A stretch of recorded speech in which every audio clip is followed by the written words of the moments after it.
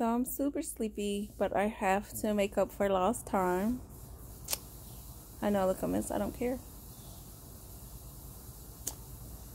I ordered in. A restaurant is called Pepperoni's. It's in Houston, Texas. It's in the Galleria area. So, cool thing is you can order online and get $5 off of your purchase. Bad thing is it wouldn't take my card. I was using a prepaid card, so I don't know if the site's just weird or it's my card, because different sites do different things with different cards. So another cool thing is you can pay upon delivery. So I selected that option, got my order through, got my $5 discount. They delivered within the time frame that they said they would, so it was super cool because I was on my lunch break.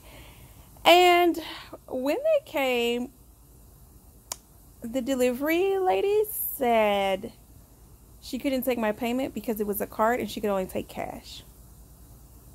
So when you choose the delivery only option, it doesn't tell you that on the website. So both of us were inconvenienced.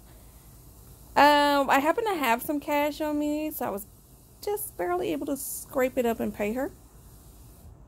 And then I ate the pizza. I ordered vegan cheese. I typically don't like vegan cheese because it typically tastes like glue.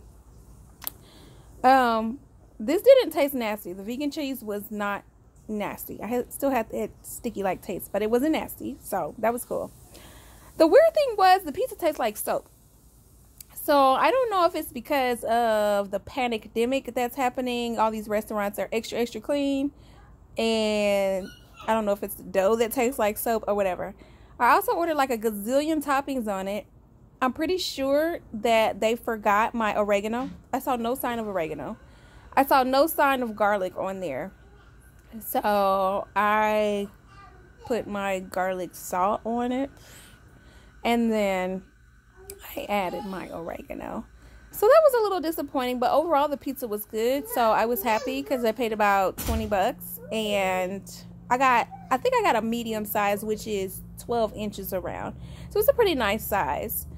I will order from there again. The only thing I would do different is after I place my order, I will call and ask them to make sure all the toppings are on there before it leaves the building. The delivery girl was nice. I just hate I couldn't tip her because I had to scrape up all my cash to actually pay for the pizza. On a scale of 1 to 5, with 5 being the highest, I will give their overall service plus the flavor of the pizza a 3. Yep, a 3.